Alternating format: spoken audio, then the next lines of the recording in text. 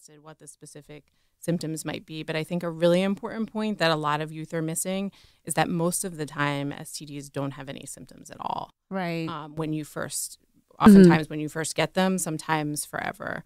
And so that's why it's really important to get tested and to get treated. You know, as if you're somebody who's thinking about having sex, if you're having sex, you need to get tested, because you may not always know just by having a symptom, because some people really have no symptoms at all. Most people don't.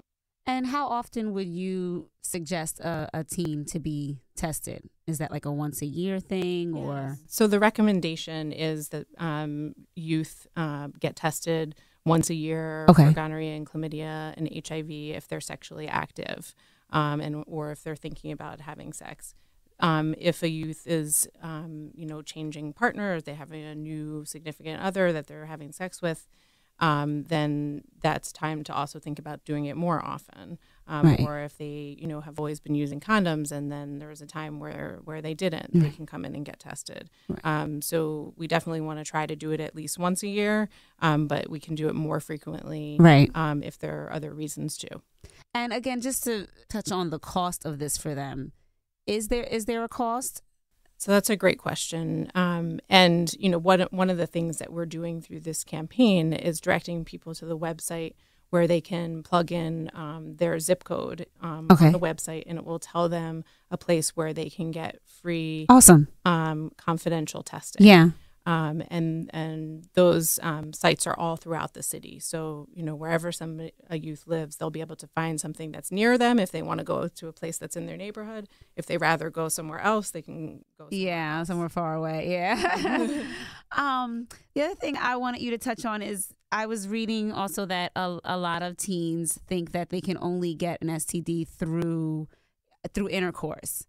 And they don't realize it's through all types of sex. So what are some of the STDs that they could get even through oral sex? So that's a great question. And I think that's one of the ways which sometimes we fail our young people when we start having these conversations, that we don't talk about all the different types of sex. Yeah. And so, the sort of when people talk about intercourse, what does that even mean? Right. And usually people, when they say intercourse, what they're usually referring to is, when somebody inserts a penis in a vagina. Yep. Right.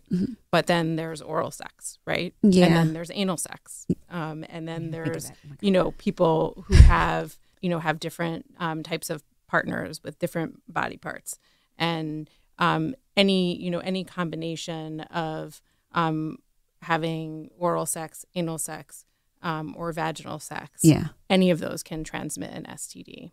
So any of those can transmit HIV, any of those can transmit gonorrhea, chlamydia, syphilis, herpes.